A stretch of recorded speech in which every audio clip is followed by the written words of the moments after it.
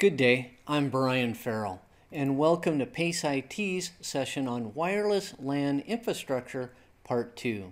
Today I'm going to be talking about basic wireless LAN topologies, and then we're going to conclude with wireless LAN concepts and terms. There's a fair amount of ground to cover, so let's go ahead and jump into this session. Of course, I'm going to begin by talking about wireless local area network topologies. And the first topology is the ad hoc topology. It's a very basic wireless local area network that does not require the use of a wireless access point, which can also be called a WAP, and it can also be called an access point. The devices negotiate the wireless connection between themselves. An example of this are when laptops connect wirelessly without the use of a wireless access point. Then there's the infrastructure topology. It's a more common type of wireless local area network that uses a WAP or multiple WAPs to create a connection point for wireless devices. Most often, it's used to connect a wireless network to a more traditional wired network, but that wired network is not absolutely required. Then there's the mesh topology. This is a type of infrastructure topology that employs the use of multiple access points to create larger seamless network coverage areas. They're commonly deployed with wireless controllers and wireless access points. Something to remember is that the higher the wireless device density, the more wireless access points that will be required to handle the load.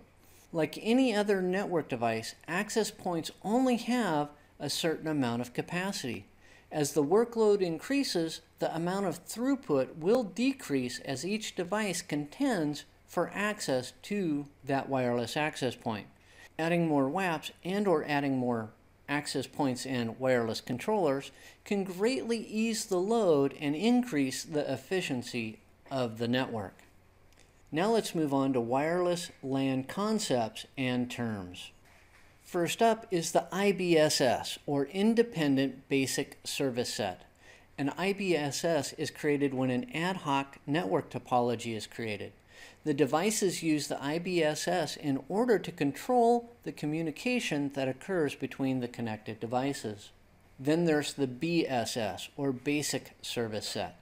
When a single wireless access point is in infrastructure mode, it will create a BSS. This means that it can control the flow of communication between every device that connects to the SSIDs under its control. Then there's the ESS, or Extended Service Set.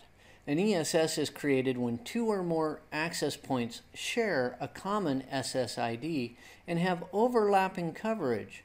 Through the Extended Service Set, the WAPs will negotiate how to hand off a wireless device between them as it roams the network. So I mentioned the service set identifier just a moment ago, or the SSID. It plays a key role in the wireless local area network environment. All active wireless access points will use a beacon transmission to advertise the networks that they belong to. What they advertise is their SSID, which can also be thought of as their network name. Those beacons are how devices know which networks they can connect to. Even when an access point is set to hide the beacon, the broadcasts are still occurring. So although hiding the SSID broadcast may make it more difficult to join a wireless network, it's not a true security measure because the broadcast is still occurring.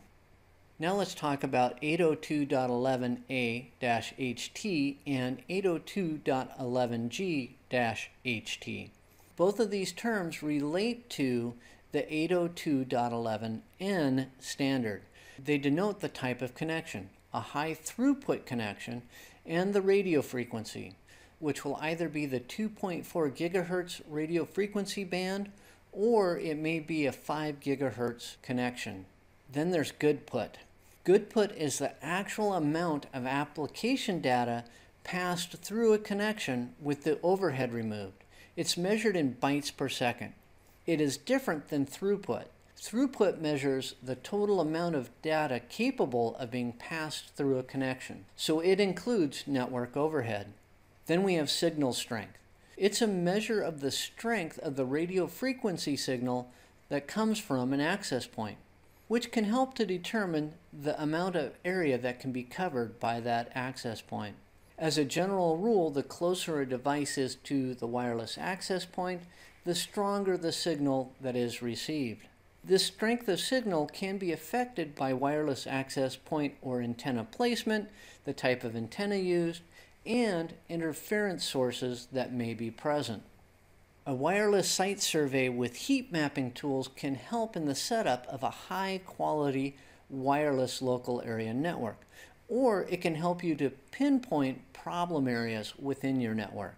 The heat mapping software builds a visual map by measuring the received signal strength indicator, or RSSI, and the signal-to-noise ratio, or SNR, which can be directly correlated to data throughput.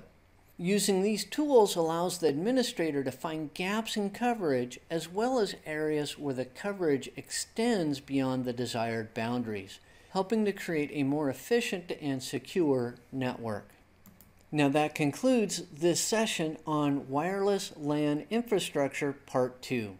I talked about basic wireless LAN topologies, and we concluded with some wireless LAN concepts and terms. On behalf of PaceIT, thank you for watching this session, and I hope to do another one soon.